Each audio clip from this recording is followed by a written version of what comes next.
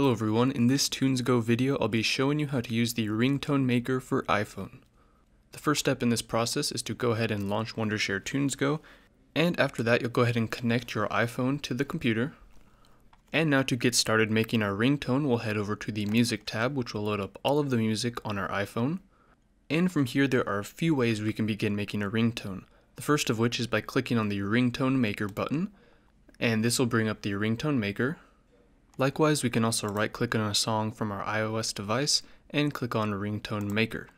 So inside of the Ringtone Maker, we can add either local music from our computers, or we can load up a list of the music on our device and select one of those. And we have this nice waveform here, and we can have a total length of 40 seconds on our ringtone. To play, all we do is click on the play button, and we can pause it if we need to. If you click on Ringtone Audition, it's going to preview the current ringtone. So I'm going to go ahead and move the start and end points here manually. And what we can also do is if we want to grab the playhead here, we can move it to a place and click on Set to Start, and that will become the start point of our ringtone. And likewise, we can select an area and click on Set to Finish, and that will set it to the end time. If you know the specific minutes and seconds and milliseconds, you can go ahead and put those in here. And if you want your audio to fade in and out at the beginning and end, you can check Fade In and Fade Out.